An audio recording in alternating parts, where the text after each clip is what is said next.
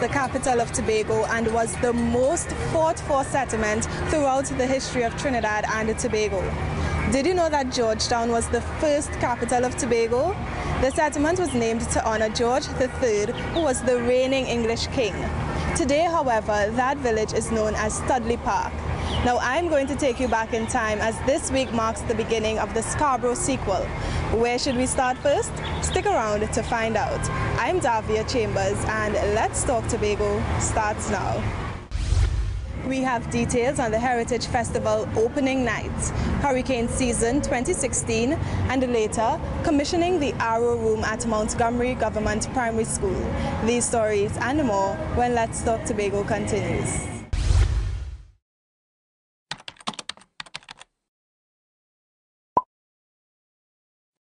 Hey, why don't you step into the Scarborough Library facility? It has all the knowledge of our land, people and heritage that you just won't find online. The Scarborough Library facility is now open. Tobago Library Services. Information inspires innovation. Did you know that this year Tobago enjoyed its most successful cruise season ever? Yes, during the last cruise season, more than 100,000 guests and crew visited our island. They took tours, bought craft, hired taxis, ate in restaurants, drank rum punch, and the list goes on. But most of all, they spent more than $50 million right here on the island. And where did that money go? Right in the hands of the small man. And the Division of Tourism and Transportation is working hard to ensure that next year there will be even more ships and more guests. So let's join them and embrace tourism, because tourism is all awaiting. We're here at James Park, which is a stone throw away from the Assembly Legislature building. James Park was named to honor Alfonso Filbert Theophilus Fargo James, also known as APT Fargo James, a former member of the Trinidad and Tobago Legislative Council. Now we're going to switch views as we bring back the old-time days. Our leading story focuses on us celebrating the traditions of the past. Opening night for the Tobago Heritage Festival took off with a bang as the stage production jogged the memories of many about success in hard times. Caroline Wallace takes us to the Shore Park complex for the highlights.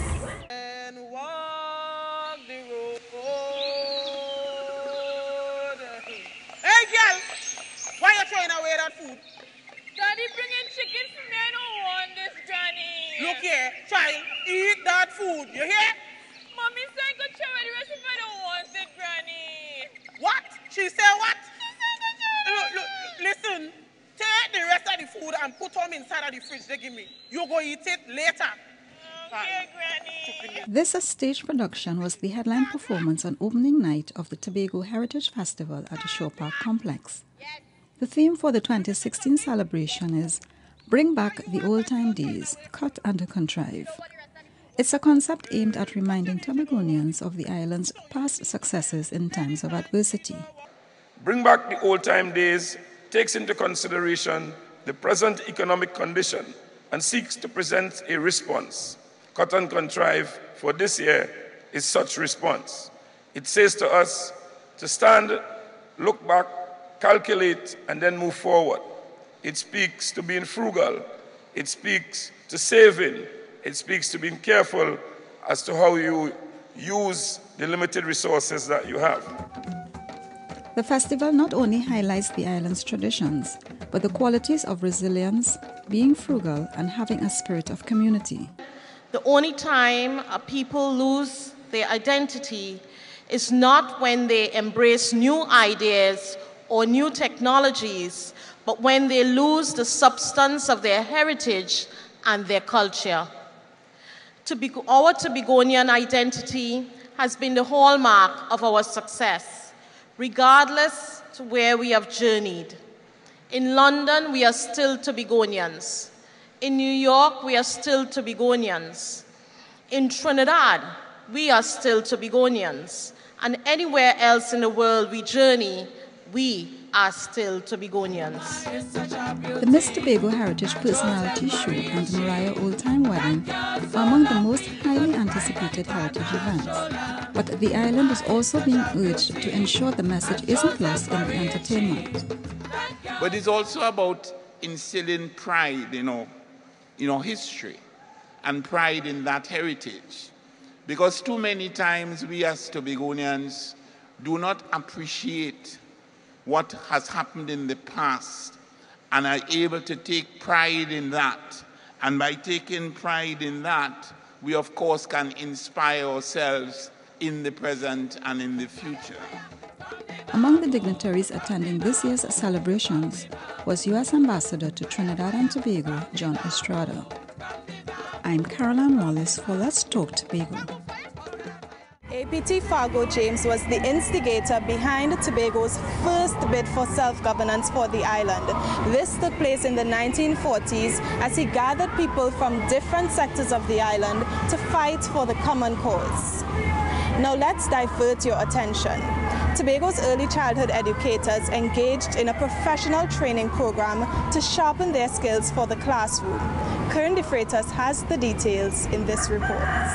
Effective classroom management strategies and teaching practices were the major topics at the professional training program for early childhood educators on the island. We have the schools coming forward, doing their lesson plans and executing it before the others so that we can critically analyze and see where we go wrong, see how we can improve, as well as take ideas from one another.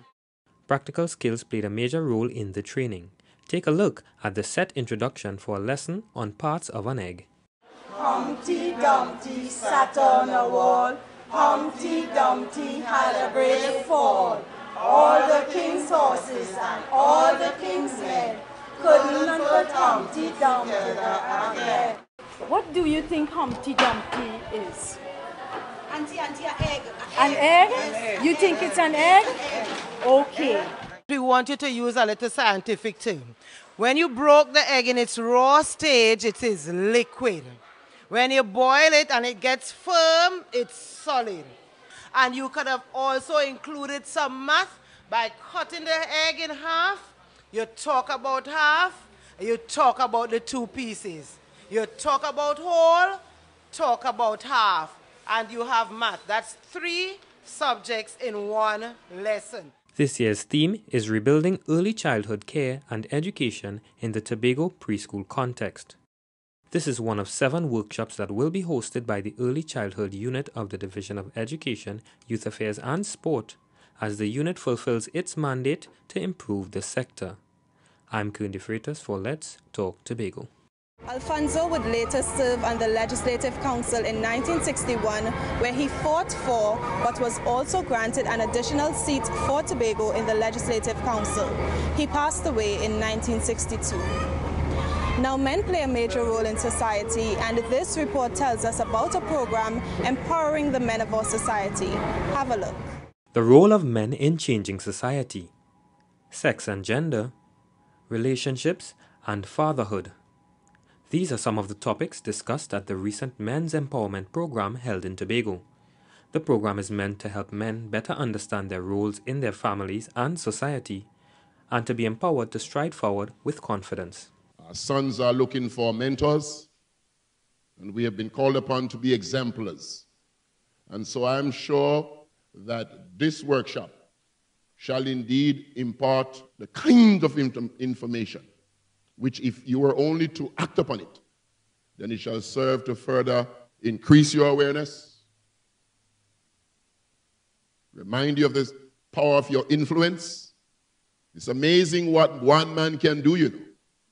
When that man is thoroughly informed, he knows what's expected of him, and he's determined to make a difference. The participants were also keen to join in the question and answer segment. Mr. Stewart, the question I would like to find out, why men of a certain age, like let me say for example, a man 60 years of age, right, and a young man of 30 years, why would he think that the one of 30 years will not make a good leader? We judge a person's capacity based on our own. And so if at 30 I don't think I could have done that, it is hard for me to see how you can.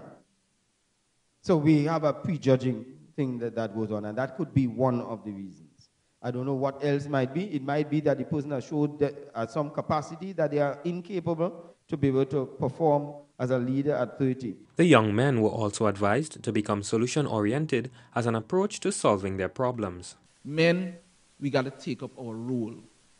For far too long, we continue to sleep. For far too long, we continue to complain. And when you complain, you just complain with nothing that brings to the table to call a solution. We just complain because we feel like complaining. We get up in the morning and we use the airway. I love to listen to the airway. And each time I listen to the media in morning time, I ask myself, you are complaining. Could you give us some solution? The event was put on by the Children and Family Services Unit of the Division of Health and Social Services. I'm Kern De Freitas for Let's Talk Tobago. Up next, details on the hurricane season 2016. Don't go anywhere. Let's Talk Tobago will be right back. Stay with us.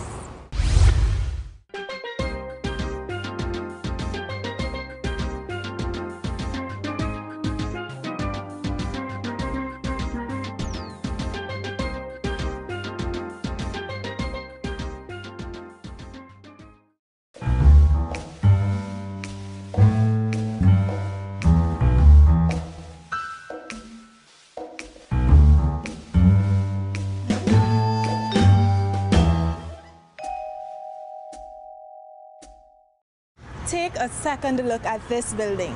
Can you identify where in Scarborough we're located?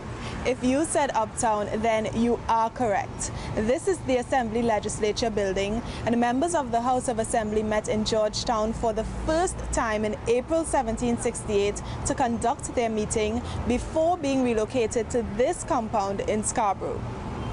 Now, there's an old saying, prepare and prevent, don't repair and repent. Now, if a hurricane was to hit this island right now, would you be ready? If you said no, then don't panic. Here are the details on what you need to do to prepare for this event. The 2016 hurricane season may be a powerful one. The tropical meteorology team at Colorado State University predicted 13 named storms in their April forecast, and their July revision has updated that figure to 15. 6 of those storms will become hurricanes, and 2 could be major ones. That's according to the Weather Network. So, Tobago is taking precautionary measures to save lives, and the Tobago Emergency Management Agency, TEMA, started with a communications drill at the Fairfield complex. We recognize that it became imperative to allow our citizens and also our members of staff to be actively prepared for the upcoming hurricane season. So we have chosen a communication drill under the name Exercise Turbulence to look at various elements of our communication assets and to look at their functionalities. Mr. Stewart says the agency is also collaborating with various village councils to ensure that community centers, which will be used as shelters in the event of a hurricane, are fully functional.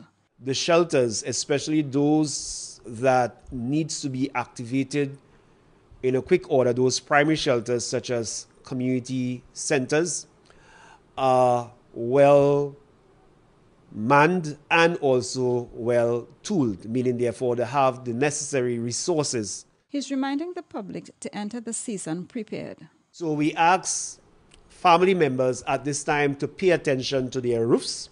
You can ensure that your roofs are properly secured.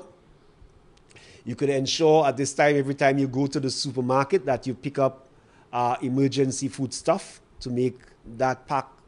You make sure that you have emergency supplies. The hurricane season started in June and ends in November. I'm Caroline Wallace for Let's Talk Tobago. Lamsonsburg was renamed Scarborough in the 1700s. It was formally recognized as the capital of Tobago in 1768. 1769, however, marked a new beginning for the Tobago House of Assembly. This was the year they relocated to Scarborough. Now let's get down to some fashion business, as the industry is being recognized for its potential. Fashion TT paid a visit to this island to give some tips on how our designers can better their brand. Here's more. This is Darianne Phillips, proud owner of Euphoric Designs. She met with an international panel of fashion experts whose objective is to help her improve her brand. It's all part of Fashion TT's non-global value chain support program. The initiative is aimed at developing the local fashion industry and increasing fashion exports from Trinidad and Tobago. The panel will take notes, copious notes, and carefully identify those designers which meet the criteria for further investment or selection of a program to continue what we consider the non-GVC program for next year.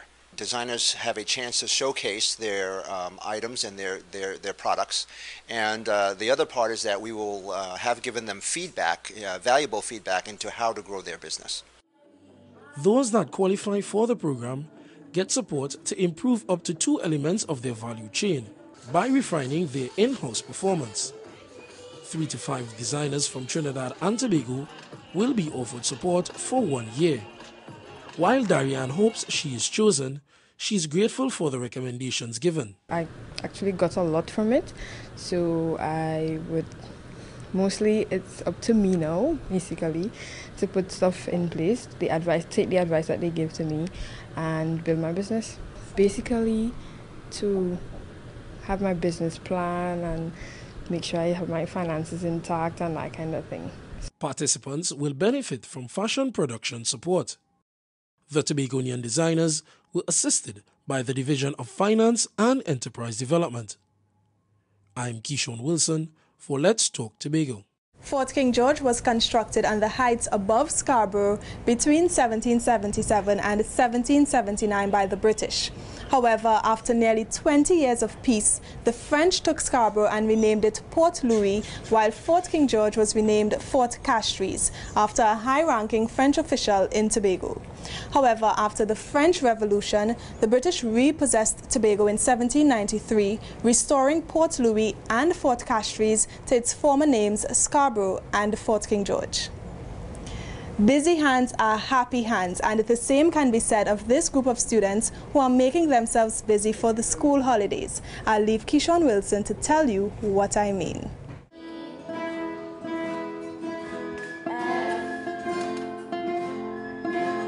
Children across Tobago are learning to play various musical instruments, like the guitar, flute, and the violin, at the Division of Education, Youth Affairs and Sports Musical Experience Camp.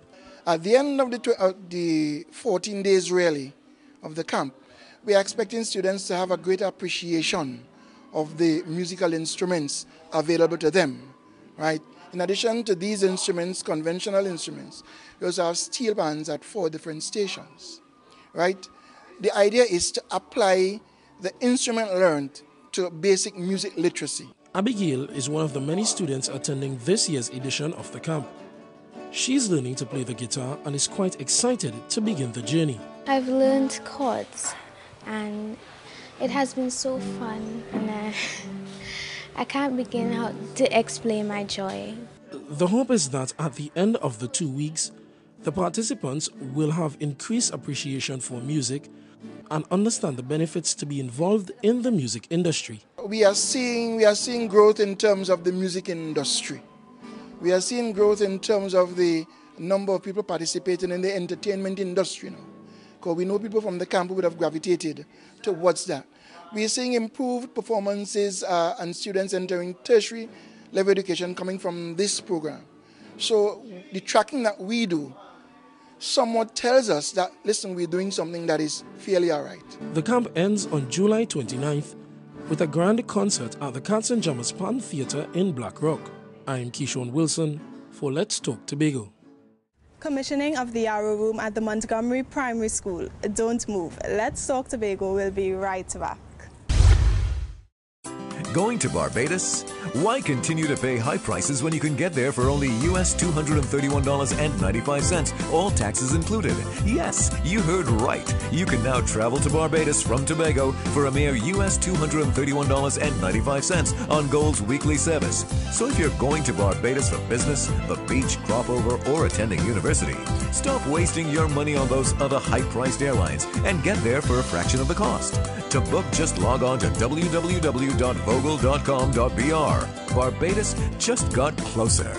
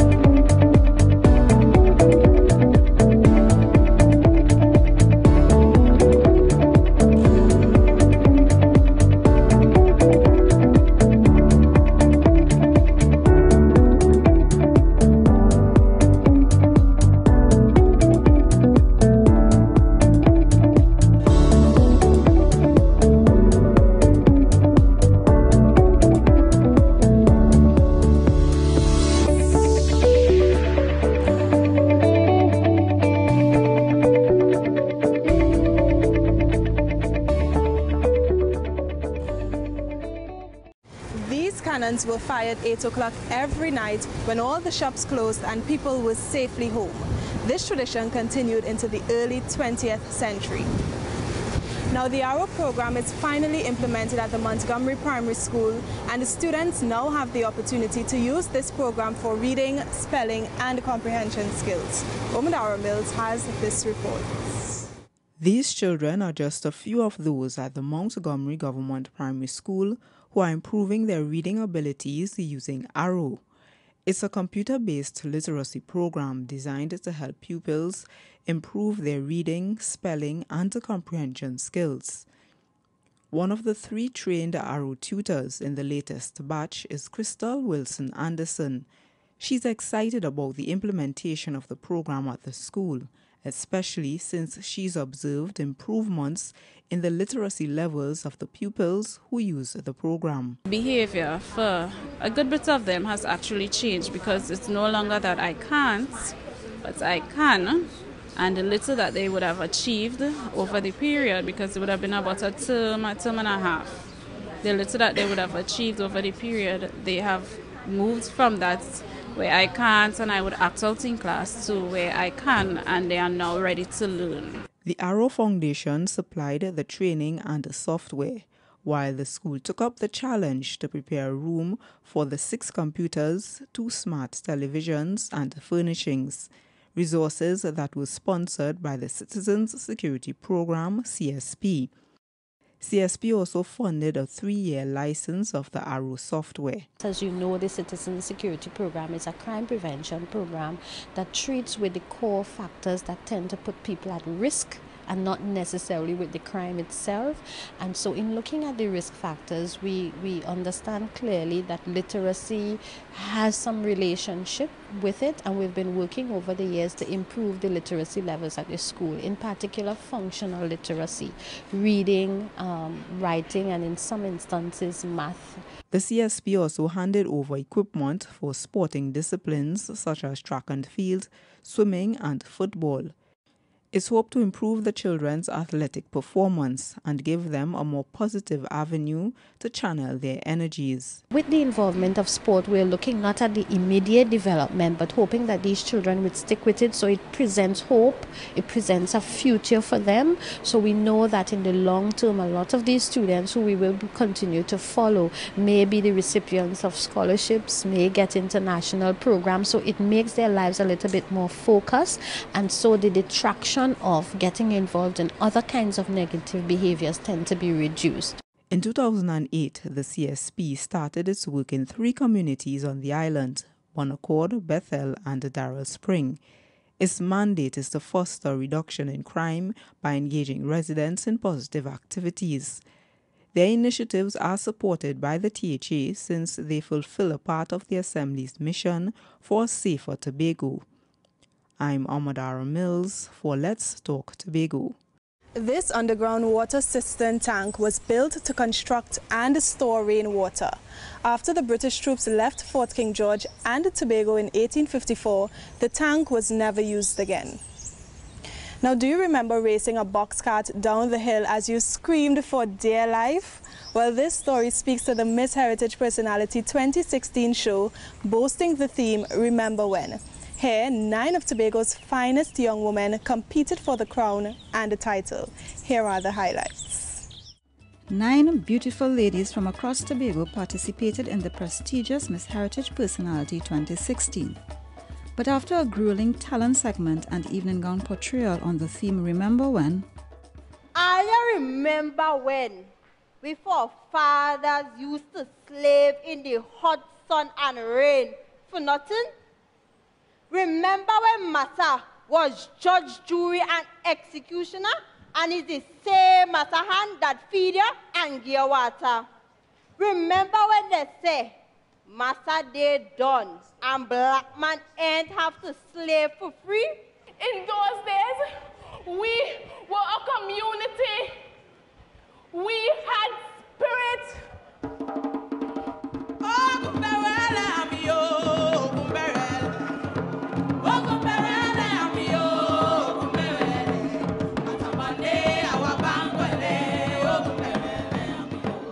Also the purity, the love, the underlying unity that Tobagonians exemplify in rebuilding a stronger island.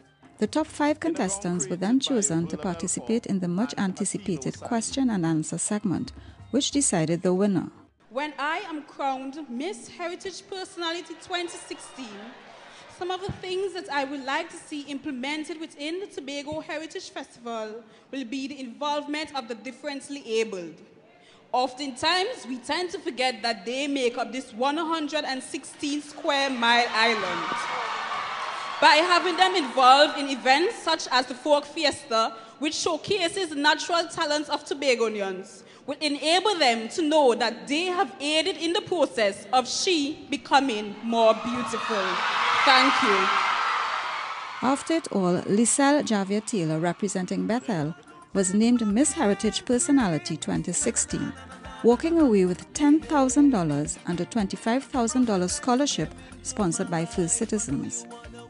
Miss Pembroke Cavell-Gordon was runner-up, and third was Miss Mount St. George Chantel Henry. Special awards went to Miss Scarborough, who won Miss Photogenic, Best Talent, and Best Designed Evening Gown Awards. Miss Pembroke Cavell-Gordon was named Miss Intelligent as she topped the pre-interview segment.